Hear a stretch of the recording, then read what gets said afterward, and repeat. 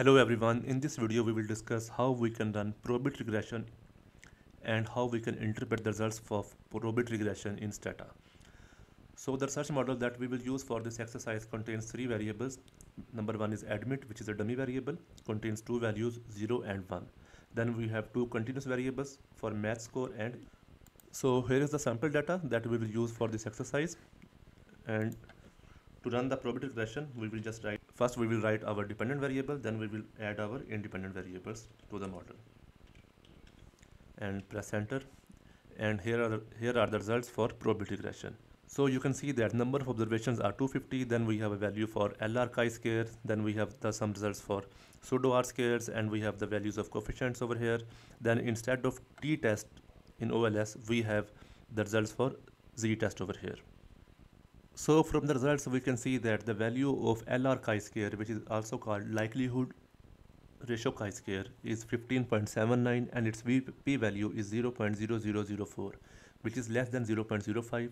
So this tells us that our model is fitted significantly well. The explanation for LR chi-square is similar as we explain f-test in OLS. Then we have the value for coefficients. For one score increase in English test, the z-score increases by 0.01931. So we are saying the z-score increases because the coefficient value is positive. The coefficient value for math is 0.052, so we will say that for one score increase in math test, the z-score increased by 0.05208.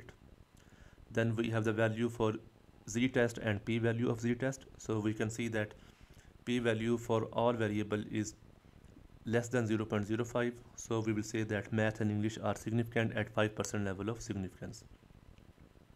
Then we have the results for pseudo R-square, which is 0.0529.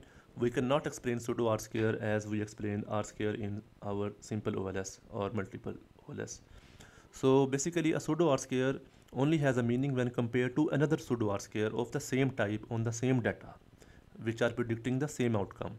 In this situation, the higher pseudo R-square indicates which model better predicts the outcome. So if we want to get the information for some other element stat, we will run this command fit stat and press enter, and here you can see we can get the information about some other R-squares, and we can also get the information about AIC and BIC.